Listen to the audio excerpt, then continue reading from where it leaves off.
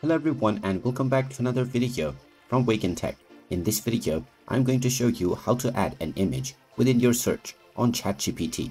So let's get started right away.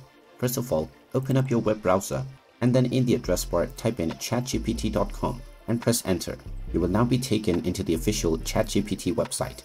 If you haven't logged into your account already, click on the login button at the top right corner and proceed forward with your email address and your password. Once you are logged in and taken into the homepage, if you wish to attach an image for your search, then you can simply click on the attachment button alongside the message box. Once you click on this, you can either use your Google Drive, your Microsoft OneDrive account to upload the image, or you may also upload from your computer. Once you choose your image, you may simply type in within the message box to analyze and elaborate on the given image file.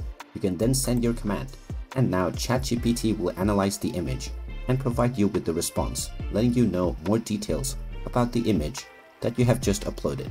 You can also ask the engine to make a detailed analysis after the initial response to get a more detailed answer.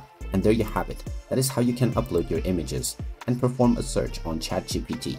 If you find this video helpful, make sure you hit that like button and subscribe to our channel if you haven't done so already. Also ring that notification bell to never miss another update from us. Thank you for watching and I will see you again in the next video.